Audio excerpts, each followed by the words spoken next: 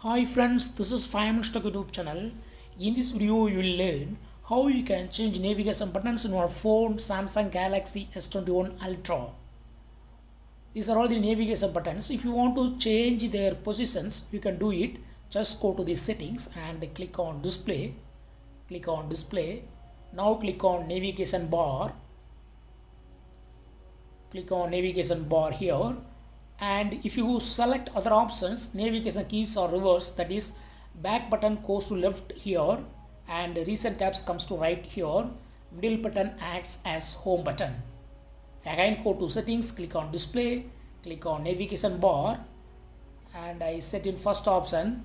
Next, swipe gestures, and you can use swipe gestures from the bottom of your phone.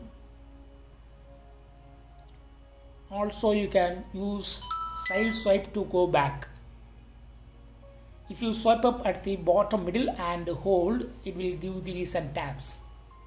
So in this way also you can use swipe gestures from your phone for navigation. Again go to settings, and here just I try side navigation, and again I go to settings and click on navigation bar, and here I go to more options. You can use swipe from the bottom only. So here swipe up the bottom right side will give back, and swipe at the bottom left side will give recent tabs. Swipe at the middle will go home.